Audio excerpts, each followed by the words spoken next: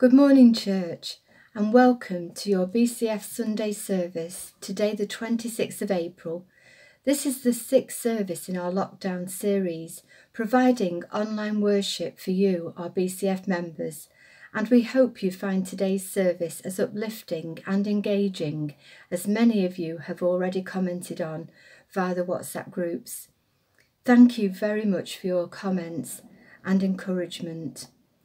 To all those contributing, today's theme, which will transpire through the reading and message, is faith. For even the most faithful of Christians, the current coronavirus pandemic could be a difficult and unnerving experience. I'm sure very few of us can remember a time of more uncertainty as we watch events unfold across the world and close to home, seemingly from our place of helplessness, while our lives are disrupted in just about every way possible.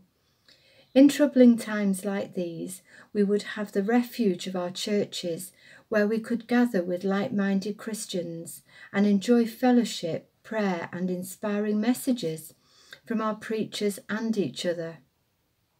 But as we all know, that's not an option at this moment in time. Complicating matters is the sense of isolation that can affect our state of mind, making us feel cut off and alone.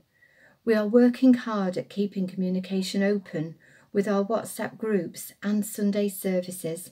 However, if anyone needs help, would like a chat, or knows of anyone who is feeling lonely, please tell us and we will very gladly make personal contact with them. So, is it possible to remain faithful and hopeful during a crisis like this one? Well, to answer that question, all that we need to do is to turn to the Bible, which provides us with endless passages with a true message that God is with us always and will never forsake us or leave us truly vulnerable.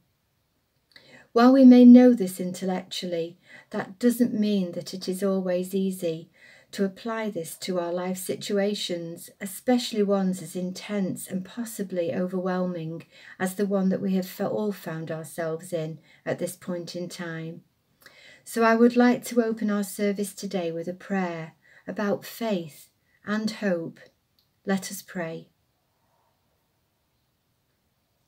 Lord, thank you for being our rock, our anchor, our comforter and our friend throughout this difficult time, as always. Thank you that you are carrying us through the uncertainty and pain of what we are experiencing. We are constantly aware of how much we need you. Jesus, let your grace, your strength and your power work through us, through our brightest hours and our toughest days. Keep our focus firstly on you, knowing that by doing this we will feel a peace that transcends all understanding. We have faith in your word. In Philippians chapter 4, verse 7, and the peace of God which transcends all understanding will guard our hearts and our minds in Jesus Christ. Please forgive us for giving too much time and attention to other things, for looking to other people and solutions before coming to you first. Help us to come to you more, to study and reflect again and again on you. Thank you that you came to give new life, peace, hope and joy. Thank you that your power is made perfect in our weakness. In 2 Corinthians chapter 12 verse 9, but he said to me, my grace is sufficient for you, for my power is perfected in weakness. Therefore I will boast in the most gladly in my weaknesses, so that the power of Christ may rest on me. Help us to remember that the gift of Christ is our greatest treasure. Fill us with your joy and the peace of the Holy Spirit. Direct our hearts and minds towards you. Thank you for your reminder that both in times of celebration and in times of brokenness, you're still with us, for you never leave us. Thank you for your powerful and daily presence in our lives, that we can be assured your heart is towards us, your eyes are over us, and your ears are open to our prayers. Thank you that you surround us with protection as with a shield, and we are safe in your care.